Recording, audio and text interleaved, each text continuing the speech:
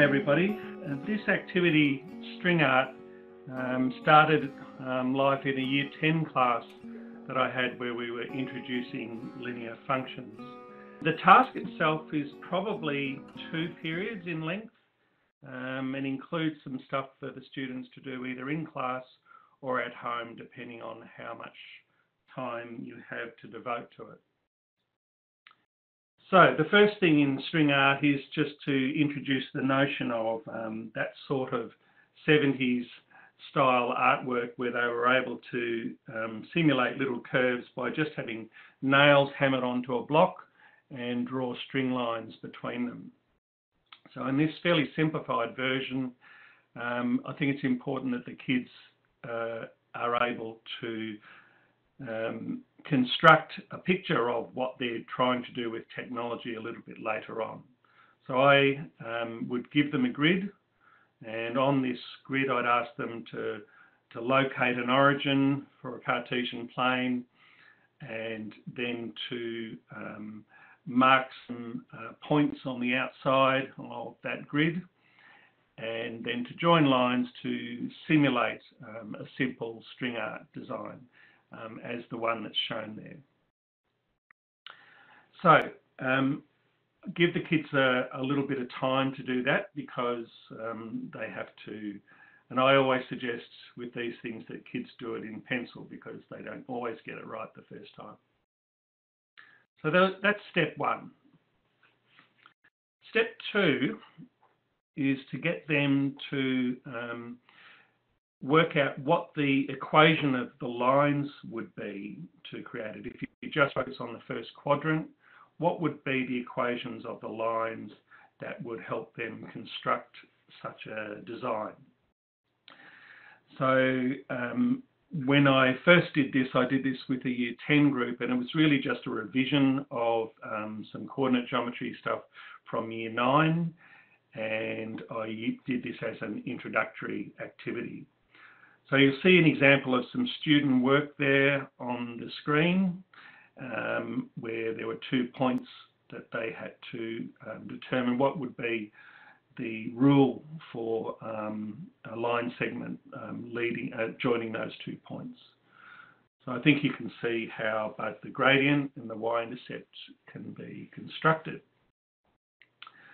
So that's quite laborious, but it's an important thing for the students to be able to do to make sense of what happens a little bit later on. I think normally I would make the construction of the rules, completing that, a homework task, because it is a bit time intensive.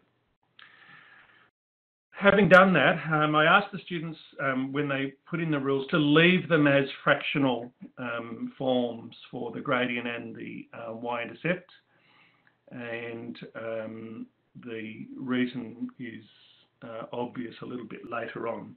But this represents, I guess, some completed rules for pairs of points that might have been done. Okay.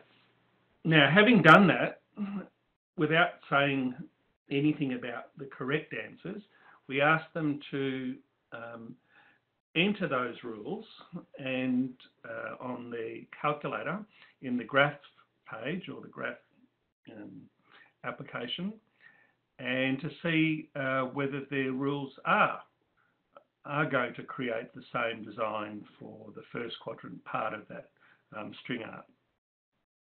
So the instructions there sort of lead the students through how to do it on the calculator.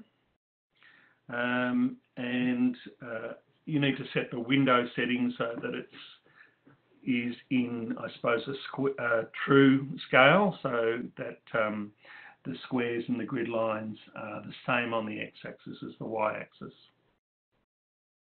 So if all has been done well and they've entered the rules that they've calculated, they should get a design that's something like this.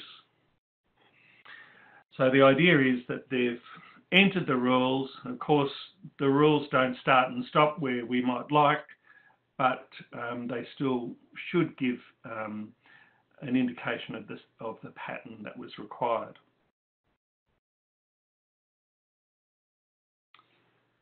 Okay, now, after having constructed it by hand and to test them on the graphing app of the calculator, we'd now like to take a little bit further and see whether there's anything more that we might do in the coordinate geometry sense. So in the table that you see on screen there's just a collection of the x1, y1, x2, y2, the coordinate pairs that have been used for each of those line segments. And from there you can see that there is a pattern.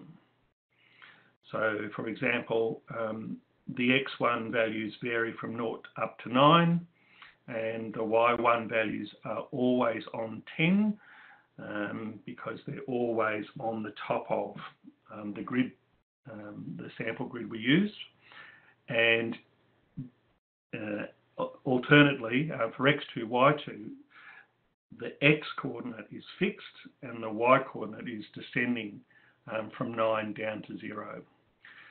So these are sort of ways of generalising what we're doing, and the idea is to build up to a general form of the equations, or the sets of equations. So you can either do it, in fact it's probably better to do it with a new document rather than the same one. You can ask the students to define the lists, so put in a list of the x1 values using the set parentheses brackets, and similarly for y1, which is always 10, x2, which is always 10, and then the set of the y values. On the screen on the right, you'll see that information entered in. Now, having done that, it's possible to construct a new variable called the gradient, or m in this case, which is based on the values of y2, y1, x2 and x1, and it will generate all the gradients that you are using in that first quadrant set of lines. Similarly, you can calculate all the y-intercepts that are corresponding. And so in that screen on the bottom right there, you can see that we have now a set of gradients and a set of y-intercepts, and they can be used to construct the equations. And this screen shows that it does work. That is, that if you had defined the m and the c, you can just type f1 of x is equal to mx plus c. And you'll notice that it's created all of them in the same colour. We've defined it all as one function, and it might be necessary, depending on how your calculator has been set up, for it to, notice mine doesn't show the labels. There is a setting to make sure that it doesn't automatically show labels, but I'll let you work that out. Okay, now, if you had constructed that, it occurred to me that you could probably get them to construct the other parts of that string art design just by doing a transformation of what you've done in the first quadrant. And I found from experience that this works quite well, provided you lead the students through. It does depend on their experience level with functions, but typically my year 10 or year 11 classes do require leading through the notion that if you're wanting the equivalent set of lines that would be in quadrant 2, that it's a transformation of the ones that you did in quadrant 1, and in fact what you're doing is you're just saying, okay, the equivalent points would be, so for example, the point 10, 9 in the second quadrant would be the point minus 10, 9.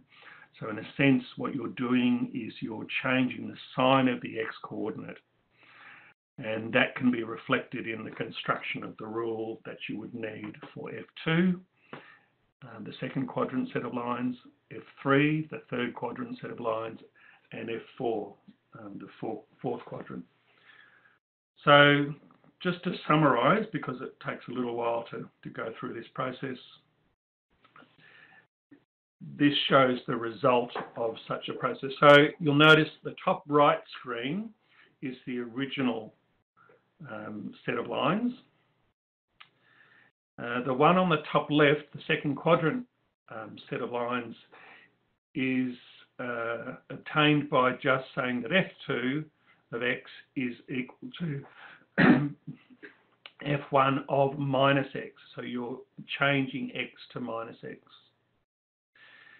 In quadrant 3, both the x and the y are changing signs, so it's not too difficult to see that f3 of x would be minus f1 of minus x.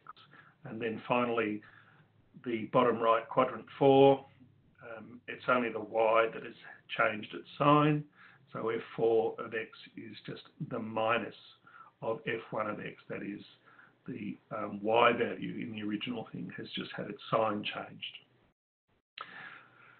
So students, in my experience, find this quite a satisfying activity, but my advice is that it's worth going quite slowly in this section because you're abstracting quite a lot by making these constructing these rules, which are transformed versions of the original rule. Okay, now that's not the end of the problem, because there are more things that you can do, and this sort of depends on the students and their experience of algebra and their facility with working with functions. You can inquire a little bit further about whether it really is a circle that you've constructed, and you can ask them to modify it. Would it be possible to modify it so that you made it look octagonal?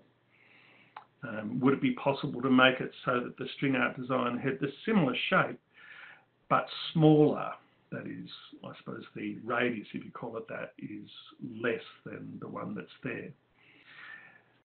And there are further ones in the task, such as, would it be possible for you to position the design not centered around the origin, but centered around another point on the plane? So there's plenty to work with there, and I hope it goes well for you when you try it.